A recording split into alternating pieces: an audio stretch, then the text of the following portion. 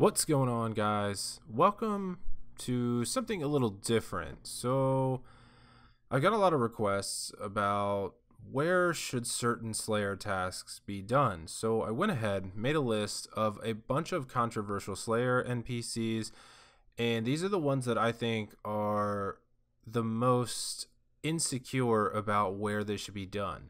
Now, all Slayer tasks can be done, well, I should say most Slayer tasks can be done in different locations, and different locations are going to benefit people depending on what they're actually doing Slayer for. Depending on whether you're doing it for money, maybe experience, or maybe a little bit of a combination of both is really going to determine where you want to do your Slayer tasks. So this is going to be a 3-part series, and this is part 1, and in this first part I will be covering 8 different Slayer NPCs that you can be assigned from Chaldar, Duradel, or Neve, or Steve. And in this episode I will be covering the Aberrant Spectres, Abyssal Demons, Ankus, Aviancies, Banshees, Black Demons, Black Dragons, and the Bloodvelds.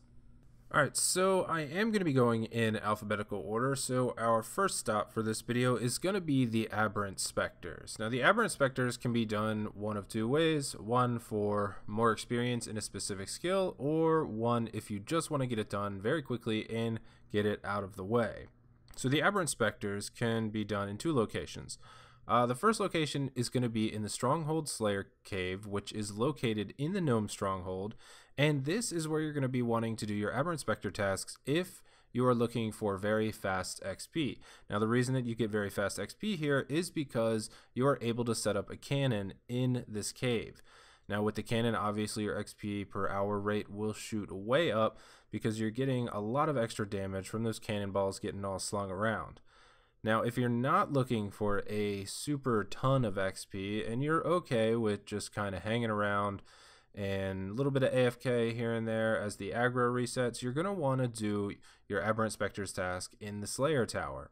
Now, the Aberrant Spectres are located on the 2nd floor or 1st floor if you are in the UK, and up here is a kind of chill place to do your Aberrant Spectre task because generally it's not too crowded and you will have the opportunity to AFK as they are aggressive. So these are the 2 best places that you're going to want to do your Aberrant Spectre tasks. Now, there is a kicker here. There is another form of Aberrant Spectre which many of you that are new to Slayer or new to the game might not know about, and these are the Deviant Spectres. Deviant Spectres are a stronger variant of the Aberrant Spectres and can be found in the Catacombs of Kourend. The Deviant Spectres are very strong. They're a lot stronger than their Aberrant Spectre counterpart. They have a lot more HP and a lot more defense. And I honestly would not suggest that you do these ever because their loot isn't that great. They have a high defense level, a lot of HP, and they can take a long time to kill.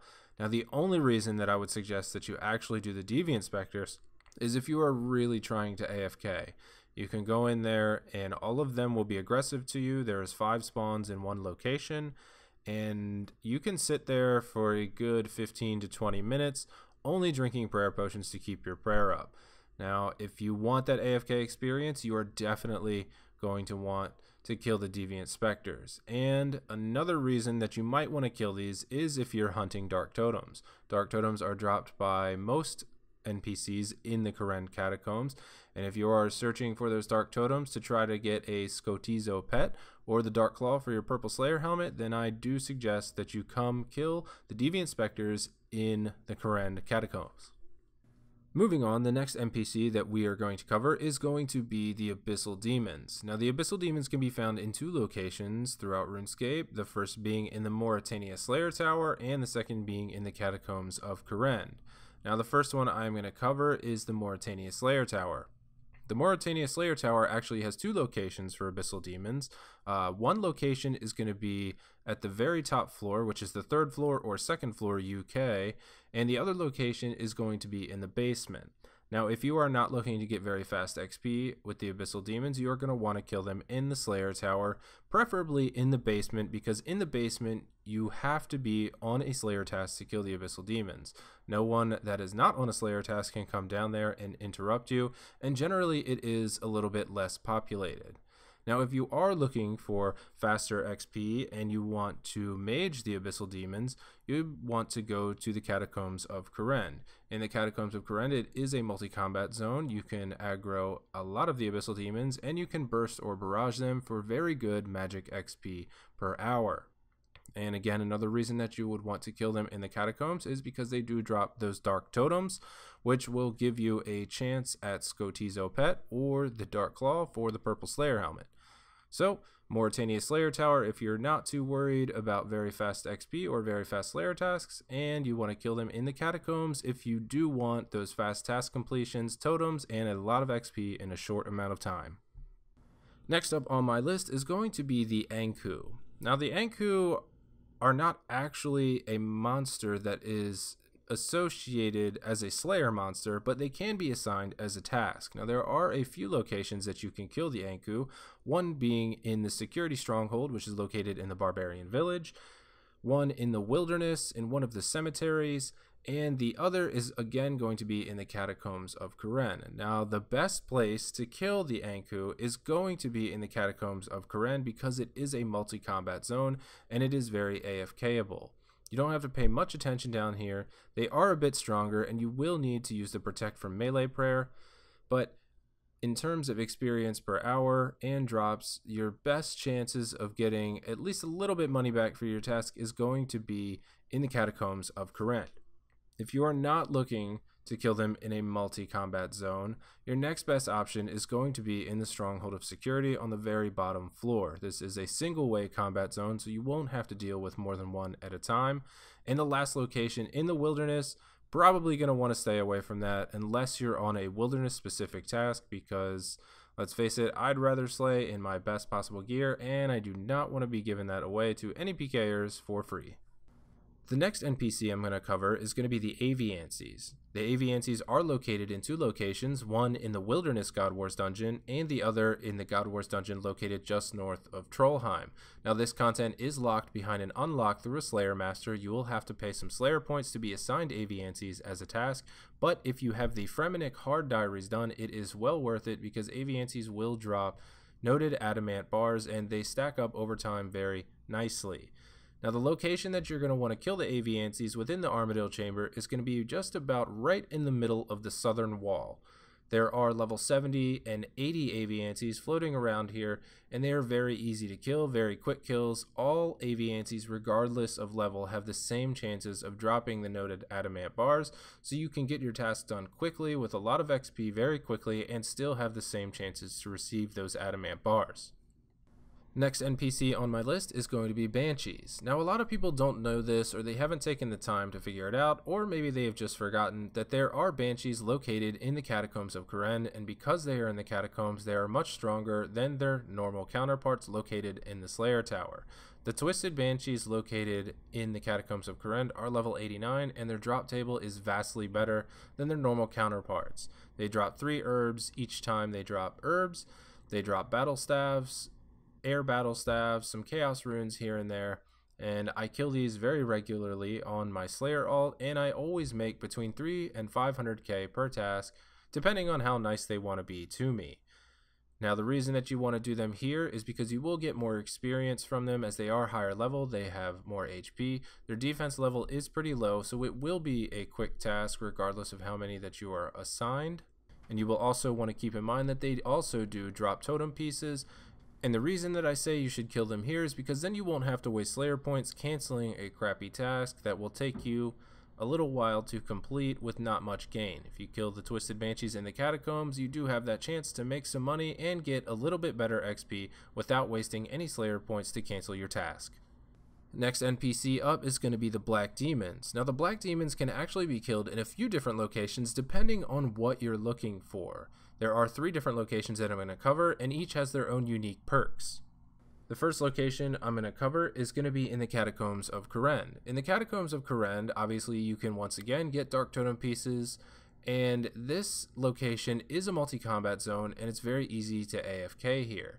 Now, they are aggressive, and they will stay aggressive for between 10 and 15 minutes. Once their aggressive nature is lost, you can simply just run out of their aggressive radius, run back, and you are back to AFKing. Next location is going to be if you're looking for a little bit faster XP. If you're looking for faster XP, you're going to want to head over to the Taverley dungeon and kill the black demons there. Now the black demons here can be cannoned, so the XP per hour drastically increases with the help of that cannon. And the last location is going to be the demonic gorillas north of the Grand Tree in the Gnome Stronghold.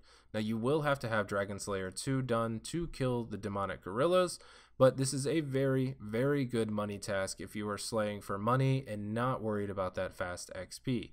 The demonic gorillas do have the 1 in 300 chance of dropping that Zenite shard, which can sell for anywhere between 9 and 11 mil depending on what the prices are at the time. So if you're looking for XP and AFK, you're going to want to go to the Catacombs of Kourend. If you're looking for a quick task, you will go to the Taverley dungeon with your cannon, and if you are looking for a lot of money, you will want to kill the demonic gorillas in place of the black demons in the dungeon north of the Grand Tree in the Gnome Stronghold. And the next NPC I'm going to cover is going to be the Black Dragons. Now the Black Dragons can actually be killed in quite a few different ways for quite a few different reasons. And the first one I'm going to start off with is the King Black Dragon.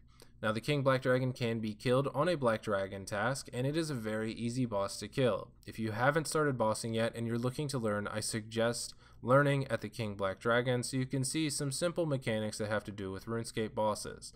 Now the King Black Dragon does drop 2 Black Dragon Hides and Dragon Bones every kill, so some money can be made there along with some random drops. A lot of the drops aren't that good, but you will have the chance of getting that Prince Black Dragon pet or the KBD heads so you can get that cool Black Slayer helmet.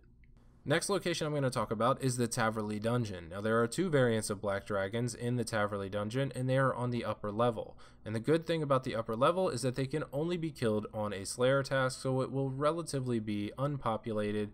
If a world is full, you can just hop around, and in no time you will find yourself a world where nobody is. Now, the fully grown Black Dragons are up here, but I don't suggest killing those if you have the stats because it will be a waste of your time. If you don't have very high stats and you are assigned a Black Dragon task, I suggest you kill the baby Black Dragons that are also located on the upper level. It will be a quick task and you won't have to waste your precious Slayer points on canceling a task that you can do in an easier way in another location. The last type of Black Dragon I will talk about is going to be the Brutal Black Dragons, which are located in the northwest corner of the Catacombs of Kourend. Now, as most people know, you will need a Slayer level of 77 to kill these, but these things are stupid money. If you have the stats, which I recommend at least level 90 plus range with a blowpipe so you don't use a ton of scales and darts, or level 80 or higher with a Dragon Hunter crossbow, you should come here, kill these. They are decent XP per kill, and they drop a lot of great items that will stack up over time.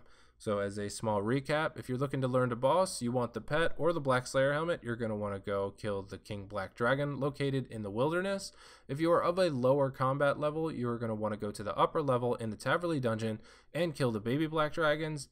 And if you have decent range stats or Dragon Hunter crossbow, you're going to want to head to the Catacombs of Kourend to make some bank loot, possibly get some totem pieces and some shards.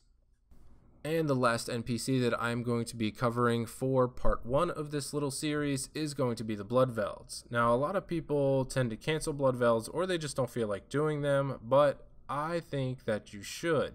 Now, there are 2 different variants, the normal Bloodvelds, which are located in the Stronghold Slayer Cave, and in the Moritania Slayer Tower, and the mutated Bloodvelds, which are located in the Catacombs of Kourend. If you are looking for a fast task, you are going to want to head to the Stronghold Slayer Cave, set up your cannon, and cannon away at some Bloodvelds. If you can't afford a cannon and you're just looking to melee, you're most likely going to want to go to either the basement or the second floor, first floor UK, of the Moritania Slayer Tower. Now, if you're looking for a lot of XP and a decent amount of blood runes, you're going to want to head over to the Catacombs of Kourend. In the Catacombs of Kourend, the Bloodvelds can be found in 2 locations, which are marked on the screen now, and these have very high HP but very low defense. Their defense level is only 10, so they can be killed by pretty much any level, probably above level 70 combat, for a decent amount of experience per hour. I do all of my Slayer tasks for Bloodvelds in the Catacombs of Kourend because the experience is so good, and Generally, if you have the task extended, you will see anywhere between 600 and 1000 blood runes per task, which will help compensate on the prayer potions you need. You will need to pray melee against the mutated blood belts because they are considerably strong, even though they have a low defense level and a high HP level. But that is going to do it, guys. That is going to wrap up part 1 of this little mini series on where you should do your Slayer tasks. Whether you're doing your Slayer tasks for a lot of money or a lot of quick XP to bang out a quick 99, I hope that you have found this video helpful. I will be back with 2 more parts in this series to cover some more controversial Slayer monsters, which you can see on my channel. Make sure you turn those notifications on so you know when I upload a new video. If you have any questions or comments, you can leave those in the description down below, and I will try to get to every single one that I can. If you like this video, please leave a thumbs up down below also, and I will see you guys on the next episode of whatever I'm coming out with. If you haven't tapped that subscribe button on your way out, please do so. It will mean a ton to me. Until next time, guys, take it easy.